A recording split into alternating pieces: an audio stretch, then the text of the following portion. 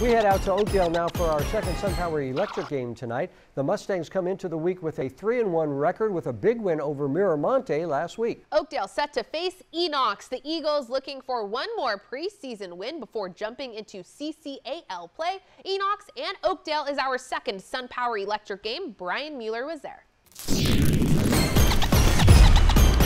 Electric game. Robert and Aubrey, one final non-league tune-up in our SunPower electric game. Both Enochs and Oakdale feature elite offenses, and speaking of the Mustangs, they're coming off a ridiculous game where they ran the ball all 73 plays and racked up 665 yards on the ground.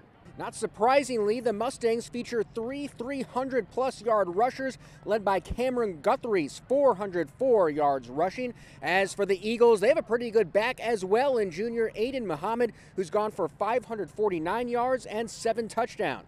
Let's get to our SunPower electric game. We'll pick things up midway through the first quarter. It's the aforementioned Cameron Guthrie getting the handoff, and he's running hard all the way into the end zone, 56 yards, and the Mustangs are on top 7-0.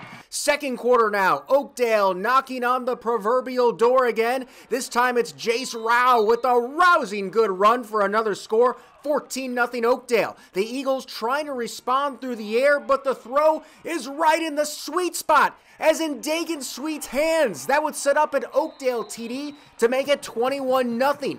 The Mustangs with the ball again later in the quarter. This time it's the QB taking it himself. Mickey MERZON has the size and the speed. A 31-yard run, and Oakdale in complete command. They would end the half with a field goal to lead 31-0.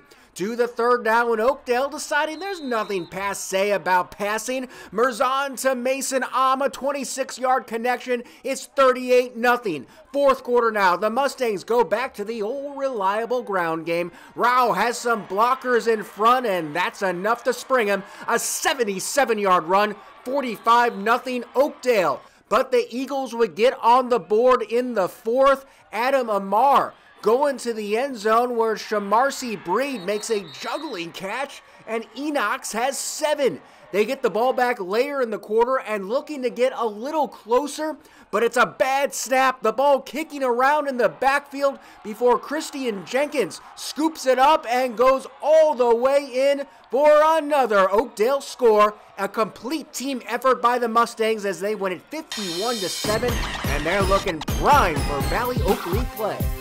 I think we're doing good. We have momentum going into it. I think we're playing good, but there's still a lot to work on moving forward, and we're just getting better each week. Reporting in Oakdale for the SunPower electric game, Brian Mueller, 49ers sac-hi Sports.